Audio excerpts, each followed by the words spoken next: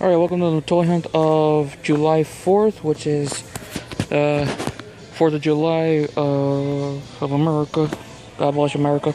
Right now, I'm at Walmart by West Side, and looking over the Transformers selection right here.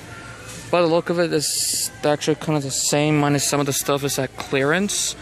Like the Legacy Voyager class, I think that's for the Toxitron collection. Nobody's even buying them. There's cloud cover, there's the Armada Prime, not Armada Prime, Animated Prime. They still have Starscream. Who's that figure back here? I'm gonna get this son of a bitch with this.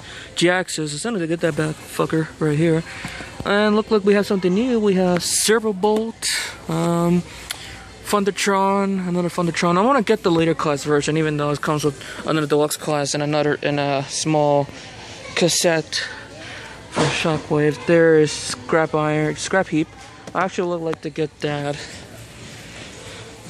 We have a random iguana standing out there in the opening, so yeah. There's Gears, Shard, Bumblebee, another Bumblebee right here, Chromia back here, so yeah. Twitch, three fucking Twitch. Okay, I pretty much have it here for the Transformers selection. Looking over this selection next to the Legos.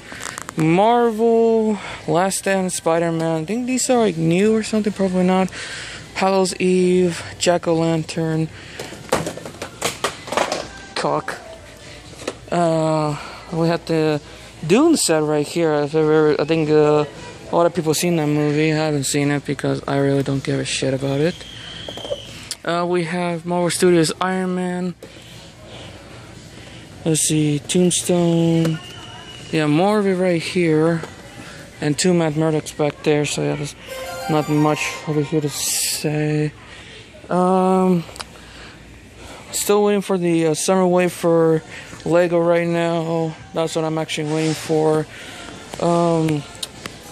No summer set for the Dream series. That's kinda sucks. And here is the Ninjago sets. Same thing for summer winter wave of this year.